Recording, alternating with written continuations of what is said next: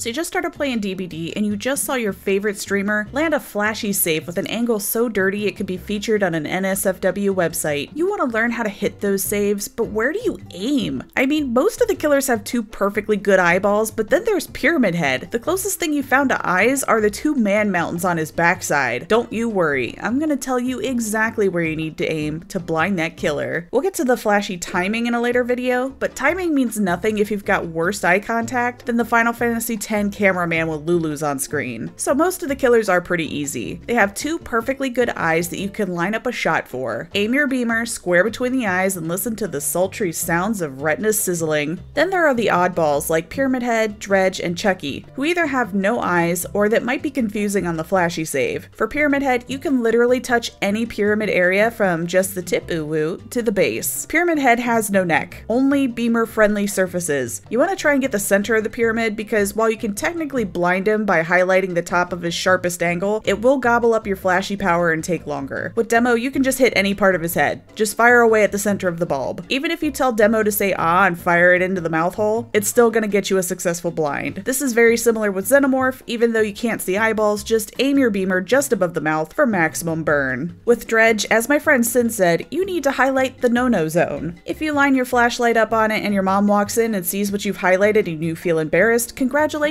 you have successfully blinded the Dredge. With Chucky, when he's in doll form, aim for the eyes. When he's doing the pickup animation, blast the guy that looks like Tommy Wiseau instead, because technically that's who controls the Chucky doll in the first place. If you want to get some practice with aiming your beamer at the right spot, I went through Deenoh Flashy Boot Camp, so if you've got a buddy, you just have them load in his killer. If they can't play, it's all good. Just have them stand there. You get in front of them, turn your back, and try and whip around and land that beamer right in their eyeballs. If you don't have a friend to practice, no worries. We'll just piss off some strangers. Get the killer's attention. Either chuck a pallet or vault a window and hope the killer will follow you. When they do the pallet break animation, fire it right in the face. Even if you don't get it, just keep practicing because they are locked in animation with minimal movement, so you can get used to getting the beamer locked on target. Same thing with windows. When the killer starts to vault, line up your beamer. This is just practice to get your muscle memory going so you naturally start to aim at the face. On the next video, we're going to work on flashy timing, so you don't have any premature beamers and leave your fellow survivors frustrated. Let me know in the comments your own tips for lining up the perfect flashy. Good luck out there, kids. Power of friendship.